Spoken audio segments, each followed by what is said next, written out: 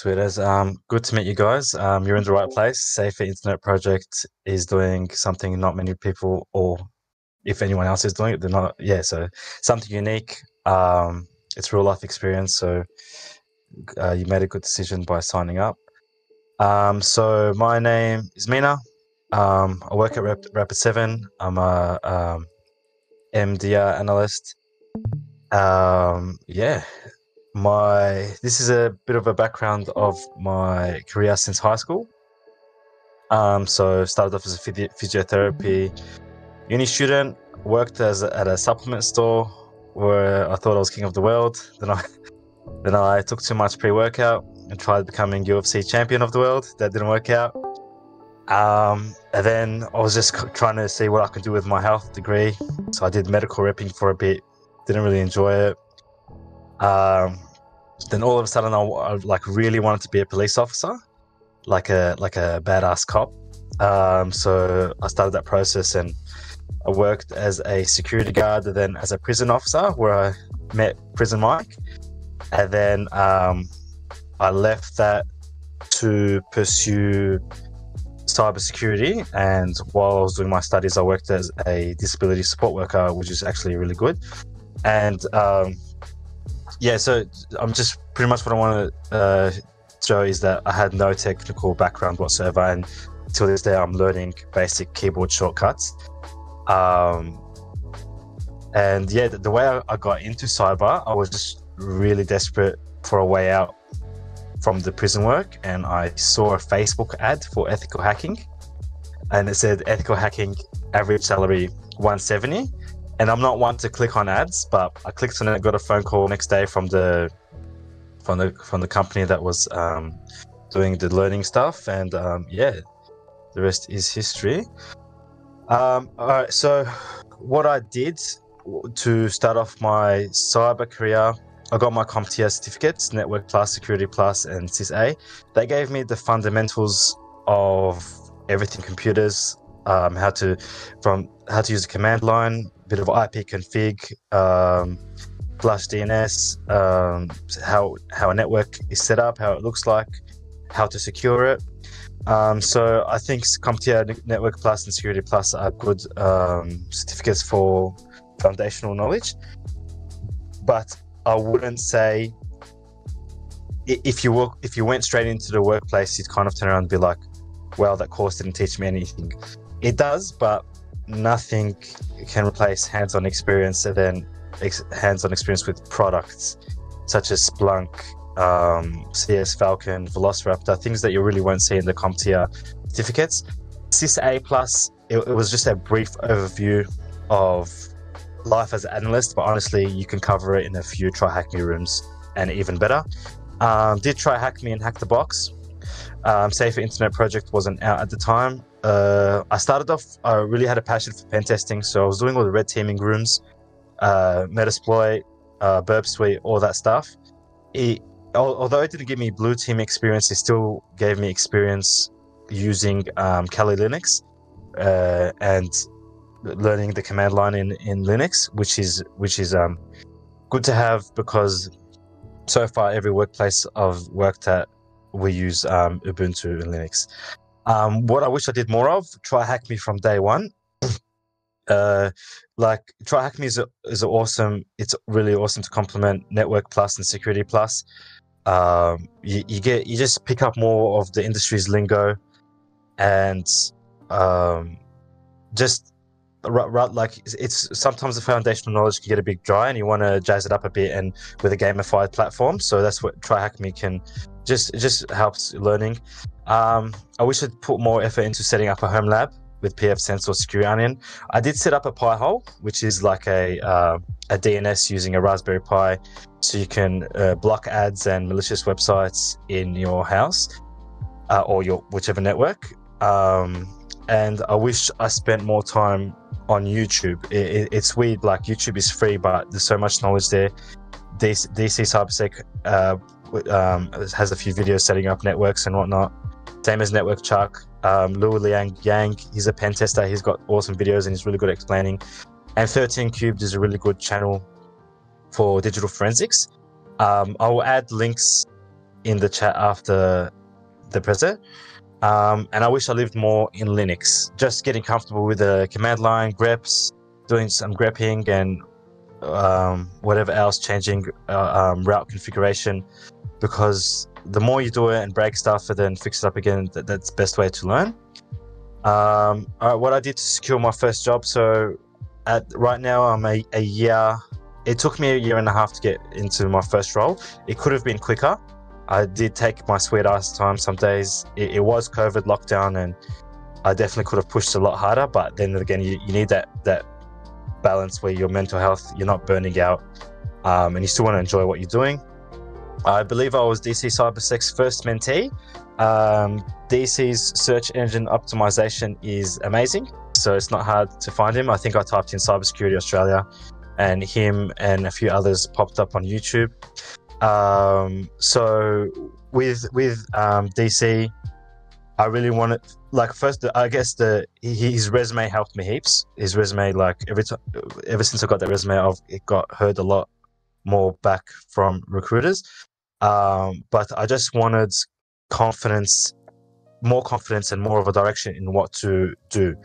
How much Linux should I do before moving on to something like Python? How much of that should I do before looking into Windows security? So that was pretty beneficial, and I still have the notes from that first session. I hassled recruiters.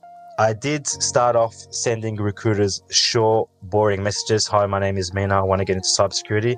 That barely got any attention. It's best to say a bit about yourself, what you've been doing at home, and what you can bring to the company, and why you want that role. And ever since I've crafted my connection note. So on LinkedIn, when you hit connection, you have an option to leave a note. Use that option and draft something up.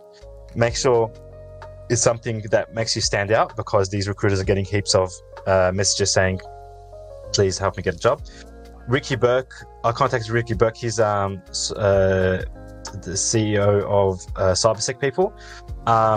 First thing he did, because I was a graduate and he didn't have many graduate openings, first thing he did was redirect me to a YouTube video, which is an hour and a half YouTube video. I'll post it in the chat. And it's pretty much telling you how to set up your LinkedIn, do some home projects. I watched that and I came back to him and had a phone call, and then followed up, just put everything into action. So, and he saw everything I was doing on LinkedIn. I was posting all my accomplishments on Try Hack Me, and the opportunity came up for a role with Nominate. And the way the manager described who they want is they wanted someone motivated, enthusiastic, who wants to get into the cyber industry. And I was the first person that popped up into his head because I was spamming LinkedIn. And he shared screen, showed them my profile. I got an interview the next week, and then started my first role the week after, which was a huge relief, and was pretty awesome. And look, it wasn't the easiest to put everything out there on LinkedIn. I am quite introverted, but just, I guess, do as best as you can. If you need help, reach out to people.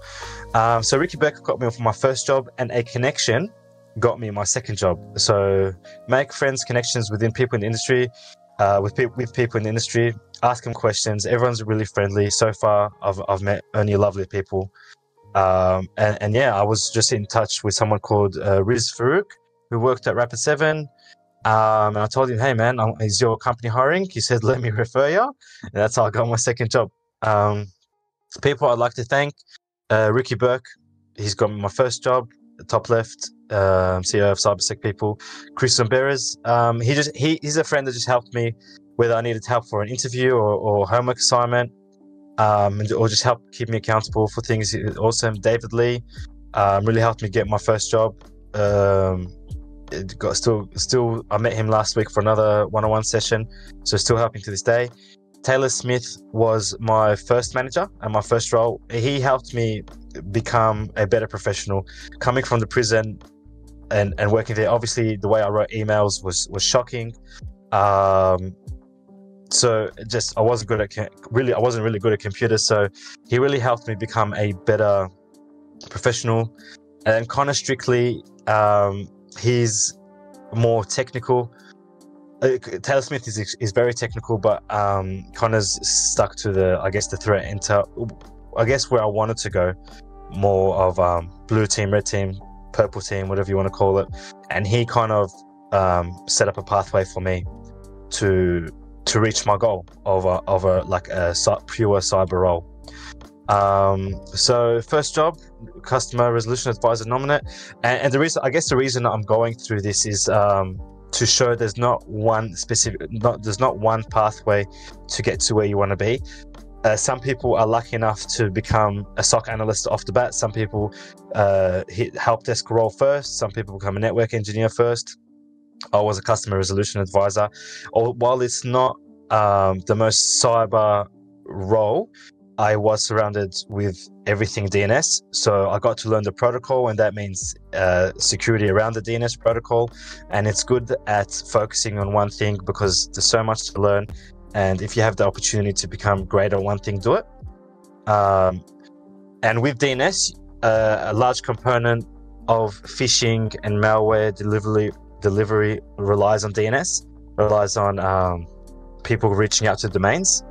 And that's what we see a lot of in the blue team, in the blue world. I'd say 80% of incidents start off with either phishing or malware delivery by drive-by. So a lot of customers who have protective DNS solutions are a lot safer. So yeah, that covers the initial access. Helps me become a professional, improve my soft skills. And whenever you're in a job, you can think of it as like I'm slaving away for a company, or you can think of it, hey, I'm enjoying what I do, and I'm getting paid, and I'm learning. So it's paid study. So while I wasn't where I wanted to be, while I wasn't in a SOC role or a pen tester, I was getting paid to be surrounded by cyber professionals, learn, and I'm definitely grateful. And thankful that I worked there for the length that I did. All right, so now that I'm a customer resolution advisor, I'm really craving that cyber role. And Connor pointed me towards, so there was funding within the company to do something. Everyone was going the OSCP route. While it's full on and may not be the best option for the first course to do, Blue Team Level 1 is an awesome certificate for incident response and Blue Team and getting a SOC role. There's a lot of people who are already SOC analysts, and the company pays for them to do this course. So it'll guide you all the way through, help you learn everything you need from like very foundational level to a technical level, and you'll get hands-on experience with Splunk, Autopsy, a lot of tools that incident responders and SOC analysts are using in the real world. And the exam is a real life example of an incident response. It's a real malware that happens somewhere, and you got to go through that. Can't say too much because obviously I signed it before you do the exam. You got to sign something saying you won't spill the beans. And Safer Internet Project. Safer Internet Project gave me a lot of exposure for just more hands-on. I was doing a lot of customer stuff, and I missed jumping on Kali Linux and finding exploits in WordPress sites. And even though, I'll say it again, even though I wasn't going for red teaming role, practicing those things opens your eyes to what's happening. What would the victim be seeing? How could the victim detect what I'm doing? And you're getting hands-on experience with Linux, which you probably use again down the track. And the good thing about saying pen testing, you'll be in a meeting like this, and you'll hear something that you have no clue about, and you'll Google it, and you'll learn. And I find Google Dorking is the best thing to do to learn. So if I say something that you don't understand, feel free to ask. If I still don't make sense, Yeah, chuck it in Google and see what you get.